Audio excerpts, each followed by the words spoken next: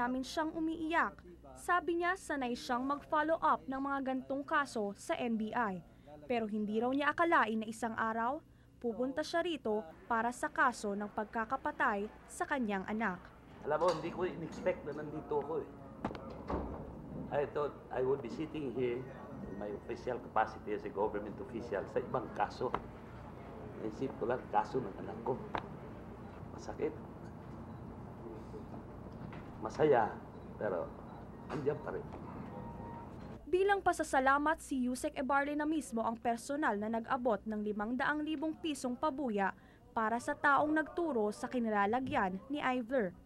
Sa Lunes daw iaabot ang natitirang kalahating milyon na manggagaling naman sa PNP. 37 pulis naman sa Quezon City ang pinasasailalim sa Intel refresher. 2 buwan na kasing wanted si Ivler, pero walang nagawa ang task force sa QCPD para mahuli ito. At naunahan pa sila ng NBI. Fritzy Cabial, The Evening News. Susunod na tungkol sa automated elections, mag-recap muna tayo. Number 10, Eli Pamatong, nagpasobra pa ng bayad sa COMELEC para i-lift ang contempt order laban sa kanya. Number 9, Serge Remonde, pinarangalan ng Malacanang kanina. Manila Bulletin Editor June Icban, papalit bilang Acting Press Secretary. Number 8, Manny Pacquiao, umaasa pa rin makaharap si Floyd Mayweather Jr. sa ring. Number 7, mga pekeng Crocs, pinuntirya ng NBI kanina. Sa dami raw kasi ng peke, nanganganib ng mabankrupt ang manufacturer ng urig na Crocs. Number 6, ang babala ng BFAD sa mga mahilig gumamit ng pampaputi, pampapayat at sex-enhancing pills.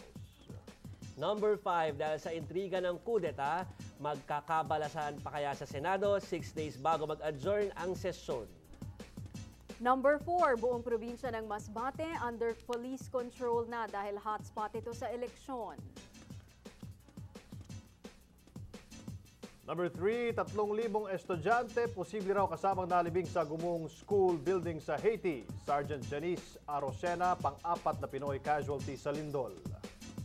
Number 2, balang tumama sa biktima ni Jason Ivler, match sa nakumpiskang baril nito. Matapos ang ilang buwang paghihintay, nagkalinaw na rin kung kailan mag-uumpisa ang training ng mga teacher na mamamahala sa kauna-unahang automated election sa bansa. Pero nangangamba pa rin ang mga guro na mabitin ang kanilang training. Bukod dyan, may posibilidad nga bang halos 200,000 guro ang hindi makakaboto sa Mayo. Yan ang story number 1 ni Naomi Dairit.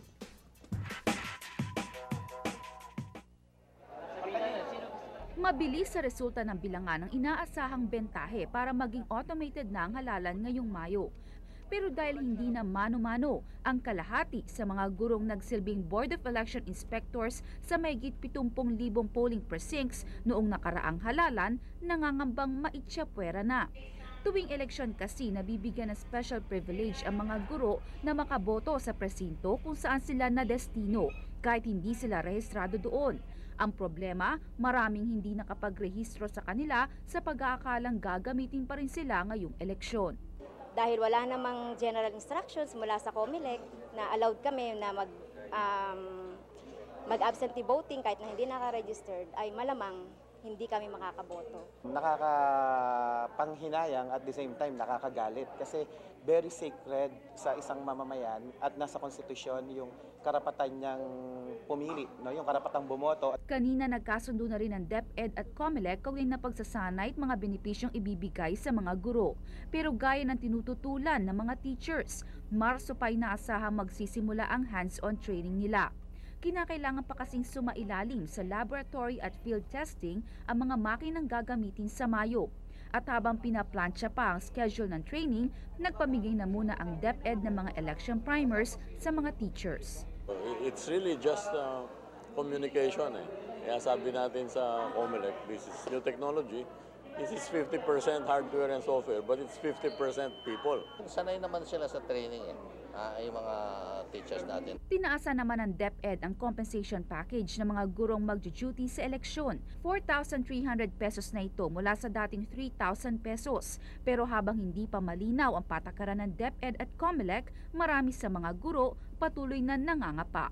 Naomi Deri, The Evening News. May latest na on and off na John Mayer-Jennifer Aniston romance. Hanggang ngayon daw hindi pa rin nakaka-move on si John Mayer sa aktres. Sinabi po niya yan sa latest edition ng Rolling Stone magazine kung saan si John Mayer nga ang nasa cover. Nalulungkot pa rin daw si Mayer kapag naaalala niya na hindi sila nagkaayos ni Jen. Ouch. Pero ang ex niyang si Aniston mukhang nakapag-move on na sa tulong ng leading man niya sa bago niyang pelikula na si Jared Butler. Marami ang nakapansin sweet daw ang dalawa nung Golden Globes. Yan ba yan? Yan yon. Hindi naman marunong kumanta yan. Samantala, araw naman ng pamamaalam sa Malacanang kanina. Maliban kay Serge, nag-farewell call din si outgoing US Ambassador Christy Kenny. Ginawa rin si Kenny ng Order of Sikatuna. 4 na taon ding hinawakan ni Kenny ang posisyon at pinaabot nito ang taos-puso niyang pasasalamat sa mga Pinoy. Maganda raw ang naging karanasan niya sa bansa at mamimiss daw niya ang mga Pinoy. We'll miss you too. Samantala, narito na ang reaksyon ng mga tenors sa tanong natin ngayong gabi. Marlene Aguilar, mabuting ina, agree ba kayo o disagree? Narito ang naging sagot ng ating mga tenors. Ang sumagot ng oo, 18.75%. Samantala, ang mga nagsasabing hindi sa naging mabuting ina ay 81.25%. Okay, thank you for the tenors for answering that question. Ano kaya ang tanong natin bukas? Abangan kung anong tanong namin bukas. And there you have it, the top 10 stories of the day, mga balitang pinag-uusapan at dapat pag-usapan. I'm Cherry Mercado. I'm Jovi Francisco. And I'm Martin Andanar. Good night. Relax. Chill.